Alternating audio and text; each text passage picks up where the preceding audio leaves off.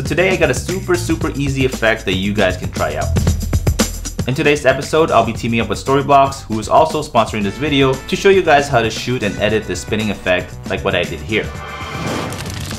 So the first thing I did before I started the project was look for overlays that I can use in the edit. And this is where Storyblocks comes in clutch, since they have thousands of overlays and animated backgrounds that I can choose from. So since I picked up 3 different cans, I wanted to choose 3 different flying overlays to complement each one. For the red can, I found a clip of floating fire embers that would go with the whole red fiery theme that I was going for. For the pink can, I went with some pink abstract particles to give it that magical feel. And all the overlays and footage that you get on Storyblocks.com is royalty free. So if you're planning to use it, say for a commercial project, you won't have to worry about it. So make sure to check it out to see if there are any overlays or animated backgrounds that could work for your project. And download as many as you want, since you'll have unlimited downloads with their unlimited subscription plan. I'll make sure to leave a link in the description down below. Now let me show you how to quickly shoot this.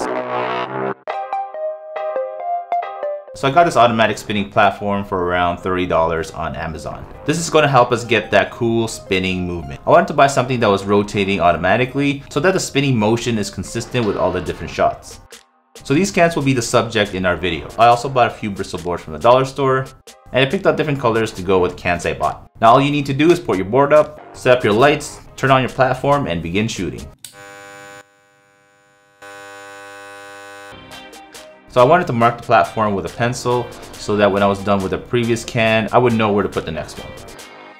I also just kept it rolling for about 2 full rotations. So now that I have 3 similarly shot clips, I'm going to take the 3 backgrounds that I found and we're going to put it all together in Final Cut Pro 10.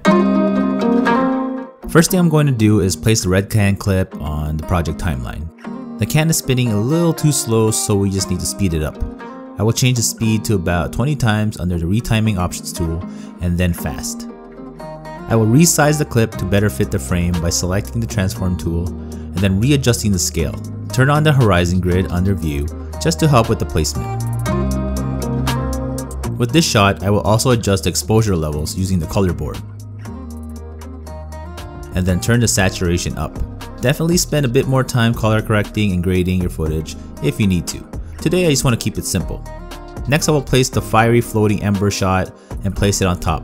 I will cut it off so that the length matches the bottom one. I will also change the blend mode to screen to remove the background from the clip. So this one is done. Now we will do the pink can. Drag it to the timeline. Change the speed as well to around 20 times. Now copy the settings of the red can clip by highlighting it, then pressing Command and C, and then highlight the pink can clip and press Command-Shift-V. And from the pop-up window, just make sure to paste position and scale. This should match the size of the red can clip and placement. Now adjust exposure and saturation for this clip as well until you are happy with how it looks. I will drag the pink particles on top of the clip.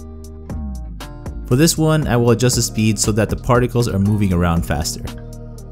I will also match this up with the length of the bottom clip. Since I want this clip to show through, I highlighted the clip and under blend mode, I changed it to screen. I also lowered the opacity just a little bit. Now we need to combine the top and bottom clip. So highlight them both, right click, and create a compound clip. You need to do this as well with the first 2 we did earlier. I'm going to place the pink can clip on top of the red one.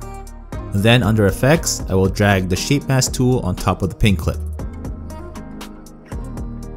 Change the feathering to about 100 to make the edges smoother. Lower the curvature, then resize it until it covers the whole frame.